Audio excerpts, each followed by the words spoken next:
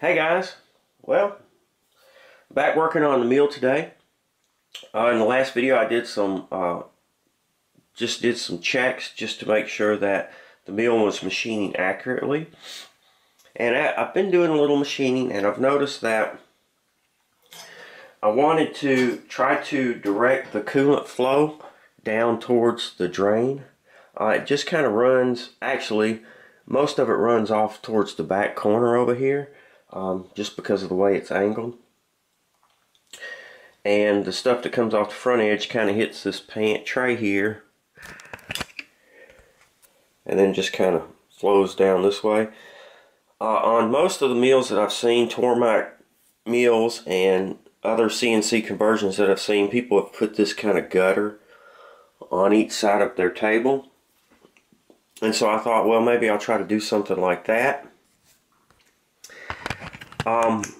I think they use this gutter to cover up limit switches, but since I don't have any limit switches connected to my table there, mine are located in different locations, I don't really need it for that. And I got to talking to Chad about it, and he found this J channel. And what this is you can get this at your home center, Home Depot, Lowe's, those type places. You can find it online, and but what this is just to hang a mirror. So the mirror sits down in there, and then you can just, mount this through these holes on the wall. This is aluminum. It was, I think, $14 for 6 feet, and this is what I had left. But what I did was, it fits on there perfect, and I just used the T-slot in the front here and mounted the two holes. Now this is this is actually at an angle, and I just drilled a hole through there and mounted it to the T-slot.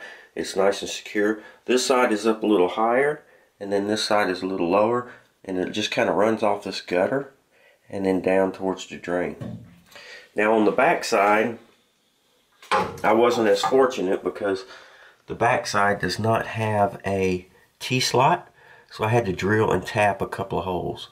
Not a big deal because this casting drills fairly easily, and I was able to just reach over and drill and tap it. Just move the X table all the way forward and then drill and tap in these two locations.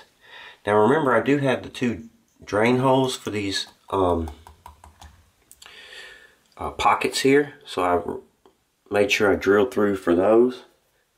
And so any coolant that gets down into the pockets actually comes out the drain holes as well.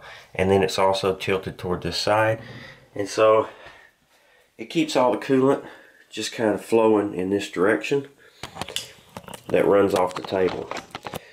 It's working pretty good. So that is the gutter. Pretty straightforward and simple, and it works really effective. So I think that takes care of that. Great idea, Chad.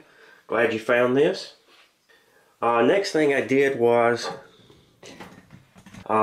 this pocket here. I wanted to put a cover there.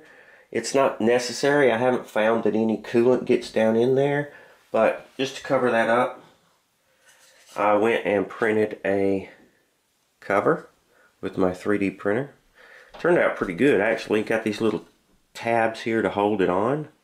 Just barely, you can just barely see these tabs. So yeah, so let's pop that on.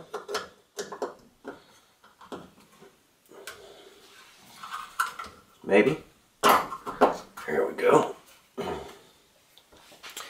And got that covered up real nice.